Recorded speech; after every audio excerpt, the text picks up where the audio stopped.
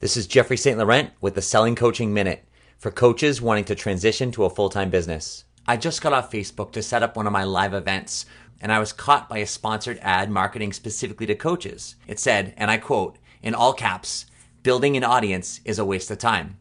Now I find this quite interesting because I say all the time, in caps, if I could speak in capital letters, our number one objective in a business is to build an audience. Now, I don't believe one is right over the other because I know for a fact that the other person is very successful with what they do. What I don't like is how someone can say building an audience is a waste of time, yet that is exactly what they're doing. Running a Facebook ad with lead capture to grow their email list, promote their educational webinars, and ultimately email and stay in front of that audience via email, hopefully enrolling people into their course.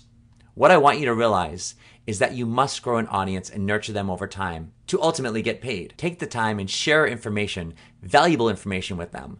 They will follow you when they are attracted to your message. And when you stay in front of them consistently enough, when the timing is right, guess what? That's when you get a brand new client. If you are a coach looking to transition to a full-time business, head over to my website, sellingcoaching.com, and at the top of every page, there's an invitation to my private Facebook group. I'd love to see you over there where we can connect and you can begin to speak your message.